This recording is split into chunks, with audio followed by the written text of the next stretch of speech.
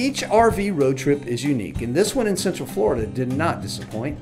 The people, the food, the nature, and the animals. And theme park. What theme park? This experience wasn't a typical RV experience in that, it wasn't a long road trip because it was set up for us and we had arranged that. It's a new trend that's happening, and I can see why, especially for first-time RV renters who maybe want to try it, see if they like the camping lifestyle, or someone who's, not planning on actually going on a huge road trip and is going to stay in a central area, but they still want that RV outdoor camping experience.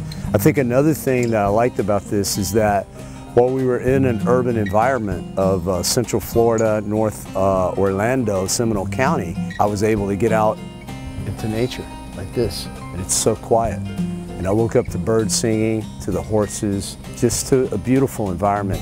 And so it felt a little more connected to nature, and I really like that. It's a good way to broaden the appeal of RVing, and for those who are interested in it but a little intimidated by it, don't be. You can always try this first and then go to the next step.